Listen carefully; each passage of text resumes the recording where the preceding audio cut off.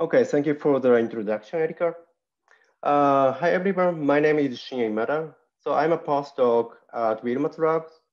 So I'm really happy to share this moment with my colleagues because this award wasn't just thanks to one person, but to my colleagues' effort. Okay, so the left figure shows the structure of small intestine. The inner lining of the gut consists of the single layer of intestinal epithelium, and they play the important role for the nutrition absorption and prevention of the pathogen invasion.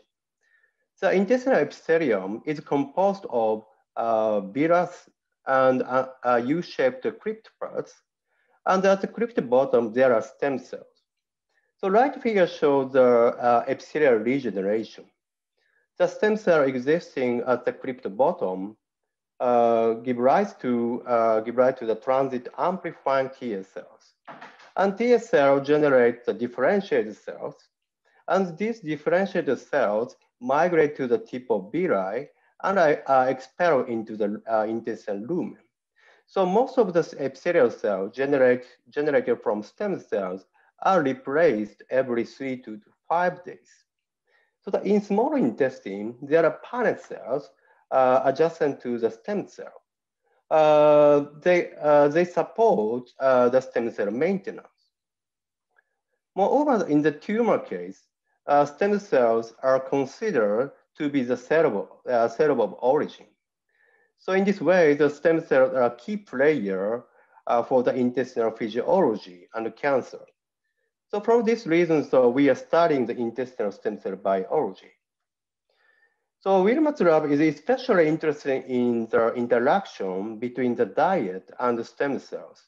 And we are studying the regenerative activity of stem cells under different dietary conditions, such as the high-fat diet and intermittent fasting.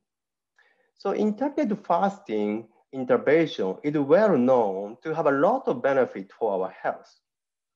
So and it has two phases. That is the fasting phase and the refeeding phase. So I'm very interested in the stem cell response to the different phase and studying the stem cell function in each phase. So to address the stem cell function under different dietary conditions, so we are using the various genetic mouse model. So this picture mouse model enables the red fluorescent labeling of stem cells and progenies derived from stem cells upon the region administration. So this yellow arrow, the stem cell, which have thin shape and red fluorescent. This asterisk shows the Paneth cells marked in green. And this pink dot allows show the progeny, which are newly generated from stem cells post-region administration. So you can see there are still non-red fluorescent epithelials marked in blue at the upper crypt. Because it takes 5 days for all epithelial replacement, and we correct this intestinal tissue 2 days post-region administration. And this figure shows the comparative experiment result using this model. When we label the fluorescent in the stem cell from control and post-fast refeed mice, the number of the progeny generated from stem cells in a certain period is larger in the refeed mouse compared to the control mice, indicating that the post-fasting the refeeding state increase the regenerative capacity of the stem cell. So from this result, I'm also studying the how post-fast refeeding impact intestinal stem cell intestinal tumor initiation. Okay, I'd like to thank my mentor, Professor Mel Wilmot, offering the guidance and suggestion for my project. Renan Correa. So he was a visiting student from Brazil.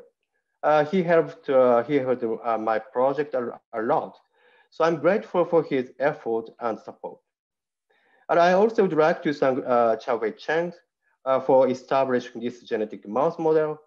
I also appreciate lab manager Kerry. So these are research found, and this is my fellowships.